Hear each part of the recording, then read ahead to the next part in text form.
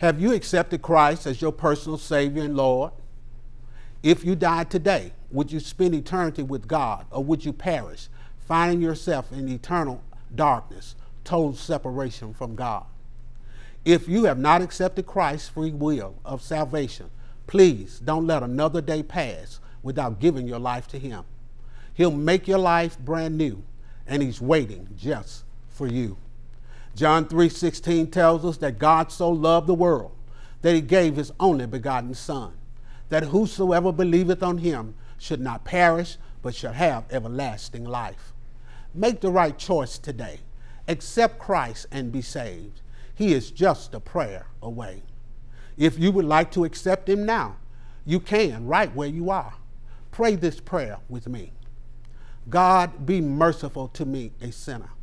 I recognize and confess my sinfulness to you and seek your forgiveness. Cleanse me of my sin. Come into my heart and save me.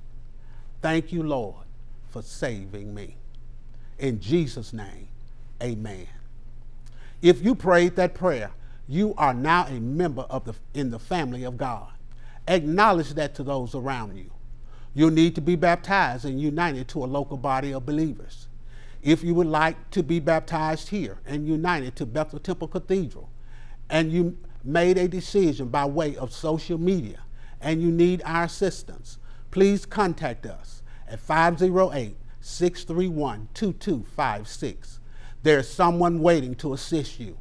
You can also reach us by way of our website at www.betheltemplecathedral.org. We'll be glad to help you in any way possible to make your transition into the body of Christ a more momentous occasion. God bless you and welcome to the family of God. Grace and peace be multiplied unto you. We bless you in the name of the Lord.